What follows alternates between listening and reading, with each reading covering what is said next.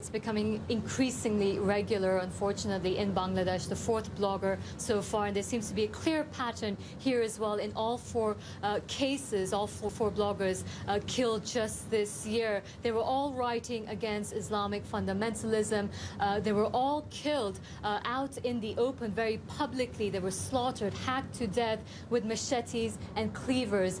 So this is a very disturbing trend, Christy, and in this case, the blogger was actually home right after his afternoon prayers when 4 to 5 men, police say, went into his house and hacked him to death. He used to write about women's rights. He used to write against communal violence, against attacks on Hindus in Bangladesh. But he often wrote with a different name. So this is something that bloggers in Bangladesh have often shown concern about, that a lot of these bloggers are writing with different names, yet they are being found, they are being identified, and they are being attacked. Why is this happening?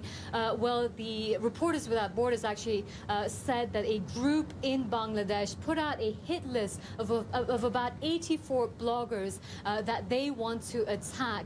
This could be because there's been a series of protests that students and bloggers have been organizing in Bangladesh against war crimes from 1971. This was a war that Bangladesh fought against Pakistan. So there could be a link here, but still very, very unclear, but a very disturbing trend.